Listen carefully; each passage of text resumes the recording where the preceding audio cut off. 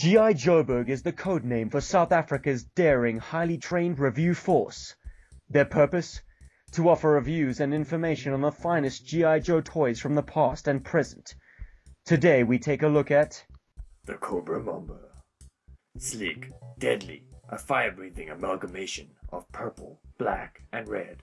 Arguably the only Cobra rotary-winged craft with an enclosed cockpit, and definitely the most well-armed. 2 pairs of Serpentor 9mm machine guns for peppering light vehicles, infantry, and structures. 4 Nemesis mini-missiles for engaging enemy armor. 4 Diablo supersonic missiles for knocking down aircraft. 2 cluster bombs for all-out mayhem. And this, the mother of all bombs. You could sink a battleship or level a small town with it.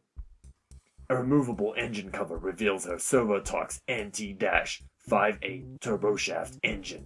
She can achieve speeds approaching 180 knots, fully loaded, with a range of 390 nautical miles.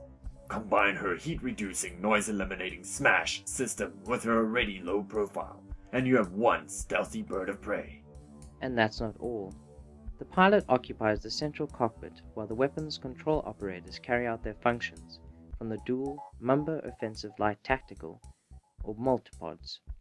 If it is deemed tactically advantageous, the multipods can detach to form maneuverable rocket planes. This 3-pronged attack can be devastating on the unwary, but as there is no way to reunite the pods with the Mamba in flight, this feature is used sparingly. The pods are landed under computer control using a combination of retro rockets and drag chutes. Only the toughest Cobra personnel make the cut. The Mamba's most unique attribute is naturally its intermeshing rotors. The helicopter would be the latest entry on a very short list of synchropters, so named because of the precise synchronization required to keep the meshing blades from colliding. The design eliminates the need for a tail rotor, thereby saving power, but some engine efficiency is lost as neither rotor lifts directly vertically. The Mamba, however, is a prime example of a synchropter operating at peak efficiency. Its excellent speed, in spite of its heavy armament, is testimony to that.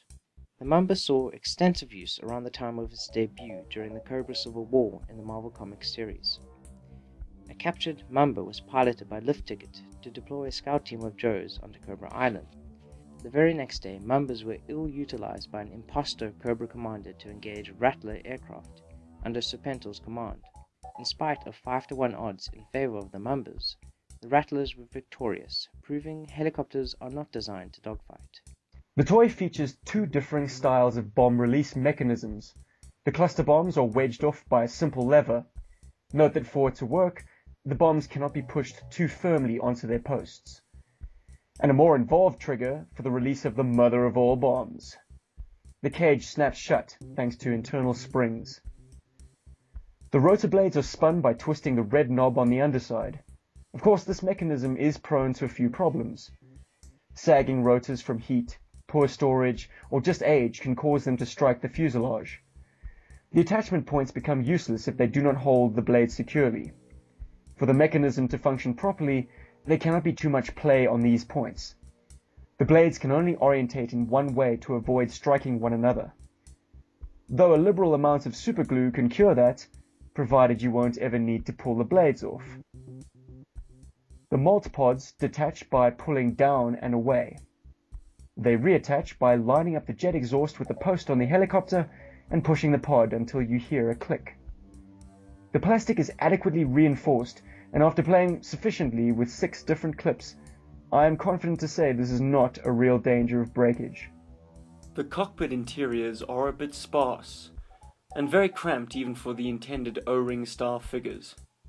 Multipilots are seated in a reclined position and are secured using back pegs. Instrumentation is provided by head-up display readouts, duly represented by a sticker on the canopy of the pods. This tech made its first appearance with Cobra's fierce attack jet, the Firebat, and has been a trademark of Cobra air power ever since. All you need to know about your aircraft without having to look down. It is unclear how the pilots control the aircraft, but I'll wager the lack of control columns is purely a design oversight. The Mamba is piloted by a special Viper cadre, known as Gyro Vipers. They are painfully aware of the vulnerability of their aircraft, and as a result are generally a nervous bunch. Don't let their twitchiness fool you. Their nerve only makes them extremely decisive and efficient. Give them a target, and they'll reduce it to a dark smudge before enemy assets have a chance to respond. Clad in what can effectively pass as a G-suit with its baggy appearance, padded collar harness and red piping, the Gyro Viper is well outfitted to perform some extreme flying. His flight suit wouldn't be out of place on a supersonic jet pilot. And his helmet wouldn't be out of place on Jedi in training. With the blast shield down, I can't even see. How am I supposed to fight? Following a long line of G.I. Joe and Cobra aviators, he rocks a kneeboard, a sidearm, and a knife. These boys are hard. The only accessory is his helmet. But take care, as it has a snug fit and will quickly demolish the flesh-toned paint on Gyro Viper's nose. The helmet's sculpt suggests that the silver faceplate should slide up, and I would personally prefer it if it was sculpted that way. But with Cobra's love for anonymity, I can see why this is not the case. After all, we've yet to get a glimpse at what Cobra's primary jet jock, Wild Weasel, looks like. As mentioned earlier, the cockpit is a challenging fit for O-ring style figures. Even the intended pilot must be bent at the knees, and even then, his body must be contorted so that the canopy can close over his helmet. I suspect the central pilot position should have been longer, making it in line with the pods. As it stands, the main cockpit is far and away the most cramped. And if you're considering a modern era figure, I'd say this helicopter is not for you. It can accommodate a handful of figures, but typically not the bulky pilot types. If you have deployed the mod pods, the main craft has a tendency of being back-heavy. Take care on landings.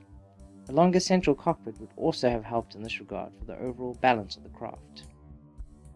If you're lucky like me, you can find this bad boy in the dusty corners of LA. Mint and sealed box for only $80. But loose specimens in decent shape will set you back anywhere between $40 and $80 on eBay. And remember, Cobra Mamba, don't give your number to the Cobra Mamba. We hope you liked G.I. Joburg's review of the deadly Cobra Mamba attack helicopter. Subscribe to make sure you don't miss our next episode, and be sure to comment on this video. Cheers.